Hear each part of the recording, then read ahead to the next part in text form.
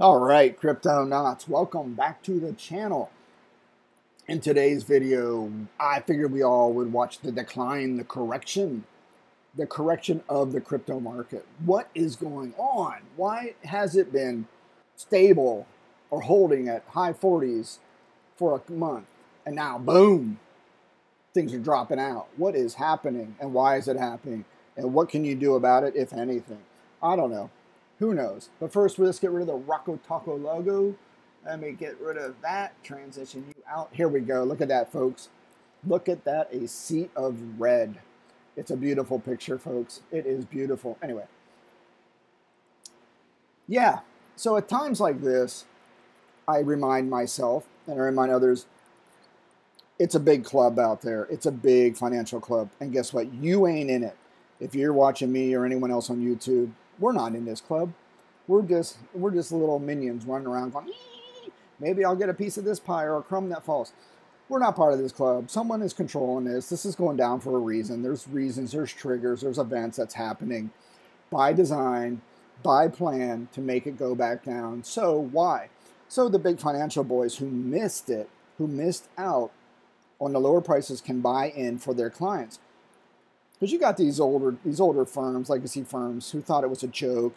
But I want you guys to be the critical thinker, because there's so much crap on YouTube, and it's a lot of information that doesn't even make sense. It's not even information. It's just, I'm watching one today, and they bring out their trading view graphs and their lines, their trend line analysis or data analysis. And I'm just going, guys, stop it. You're mad. You're insane. You have no idea what you're doing. It's just like tarot card reading, or you don't know what's going to happen tomorrow. You know what the price is going to go up or down, and I like what they say it's going to go. It could go up, it could go down, it could go sideways, and the best one is it could go backwards. And I laugh when I'm out. You guys, you're nuts. You're doing it for clicks, obviously. You're doing it for views. You're doing it for hopium or shock value. It's ridiculous. Just stop watching these guys on YouTube. I watch them, I laugh. And don't even watch me. I do this for fun. I'm not even monetized. I mean, come on. Even if I was monetized, YouTube would pay me a penny for 1 billion views. It's not even worth the money you make on YouTube. But my point here is this is entertainment. This is for fun. I'm making jokes at people, making light of it. This is from my experience. It's not financial advice. And disclaimer. So don't go out and say, I told you to do something, because right there, I just told you this is for fun. So when you watch these idiots on YouTube, don't listen to them, just laugh, do your own due diligence, look at the stuff I'm going to show you and say, why is that? Always ask questions. All right, so let's watch the Sea of Red, 43. My strategy, I told you before, is dollar cost average in all the way every week, and then you ride these ups and downs out. Crypto is volatile. Volatility can be good. In most cases, it's good for crypto. I don't know. And I think the reason is the prices are going down so the big boys can buy in. It's obviously manipulated, and here is why. Bitcoin tanked after the Fed minutes were released. Here is why. So get this. These Fed fools had a meeting on December 13th, 14th and 15th. This meeting was held December 14th, 15th. Why did they release the minutes on the 5th of January? Why couldn't they release them the 17th or 18th or 19th or 20th of December? Reason is holiday, Christmas. People don't really care. They're not going to read the news or give any interest to it. So they wait till Christmas is over and people are back at work, hating life, and they can read this and then freak out. And it's all by plan. Come on. It's all by plan. Look how they timed this. It's just obvious. Use your critical thinking skills, folks. Why would they do that? It's all to manipulate you and get you into fear so you can sell. You can sell your crypto and help drive the price down so the big boys can come in and buy more for their, or get in and buy more for their clients. Let's see. Higher interest rates and tighter financial conditions are designed to prevent inflation from spiraling further. I honestly think, because the government's been lying to everybody about, oh, it's only 3 or 4%, and then normal people who understand economics 101 and can add 1 + 1 is 2, go, you guys are lying, it's 14, 15%. You're just lying, you're manipulating the data. And that seems to be what the norm is today with the news and other people, is manipulation of data and spewing it out there for people just to go, oh, okay, it must only be okay. And then, I don't know. Then you got these guys coming out saying, we're going to try to control it. I think they lost control of it. I just think it's spiraling out of control. So that's why they use this word spiraling. Pick up on those indicators, those selectors. If Bitcoin and other cryptos aim to be viewed as true alternative assets, they will need to start performing that way. So far, the markets are treating them like speculative high-growth bets, vulnerable to the same financial conditions, now pushing tech stocks into a tailspin. That is my question, too. Why is Bitcoin tied to the Fed when all this crypto stuff is supposed to be decoupled for any of that stuff? So it makes you wonder, what is going on? Again, question. Please question this. Why? What's going on? Why did the news come out on January 5th when a meeting was held last month? Why all of a sudden everything's tanking?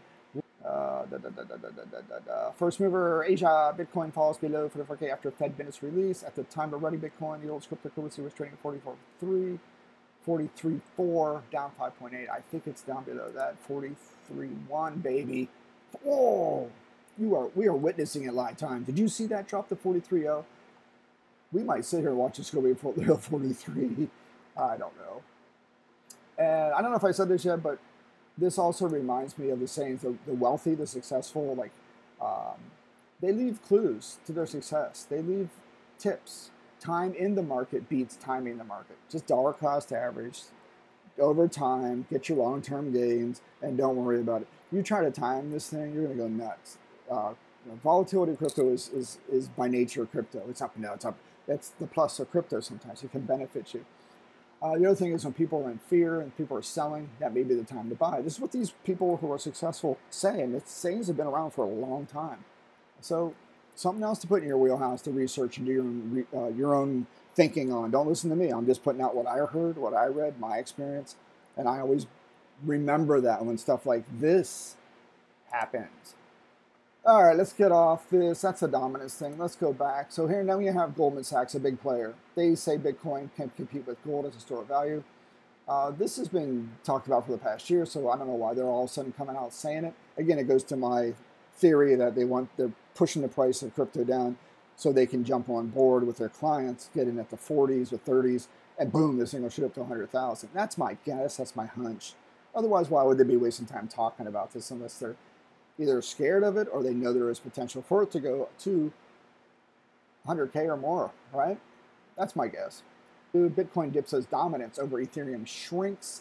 I've seen this before in 2018. Bitcoin was obviously the big boy, the dominant player per market share, market cap. And it kind of loses that when the market goes down and Ethereum catches up. And I think down here they talk about, here it is, Bitcoin dominance declines.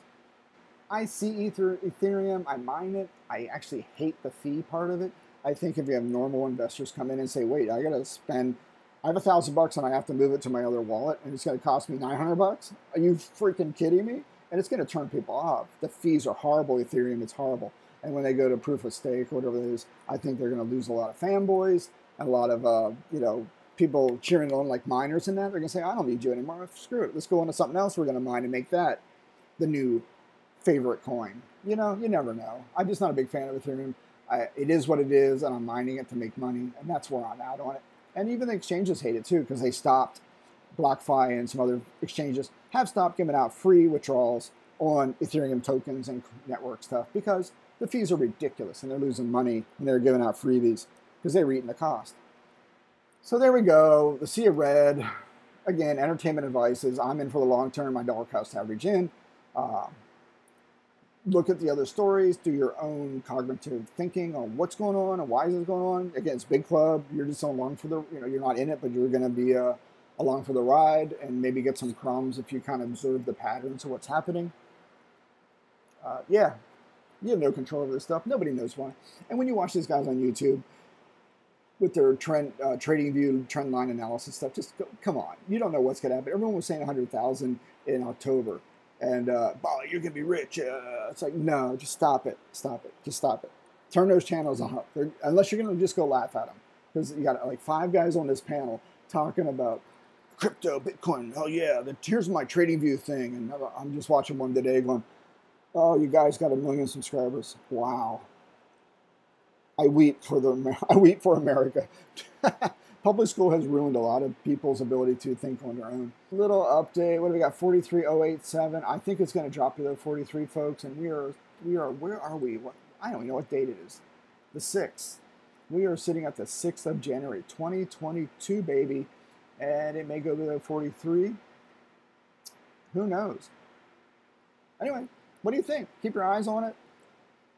If it's too much for you guys to handle, you shouldn't be in it. Don't risk more than you can lose. All those things are true. Write them down. Timing the market, no good. Time in the market beats time in the market. If people are panic selling, you may want to be looking to buy. Dollar cost averaging. Don't look at the price every day.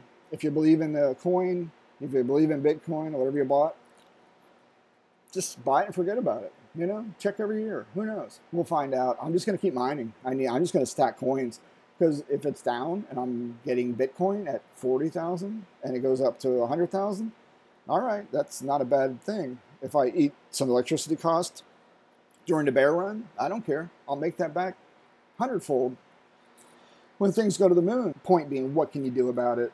I gave you my philosophy on things. Entertainment value. Go take it for what it is. Bottom line, you have no control over this. If you're in it, you're in it. And just got to ride it out, right? Or sell. Who knows? I'm just riding it out. All right, I'll talk to you guys later. Yeah, go forth and do great things. Don't sweat over this crap. All right, take care. I am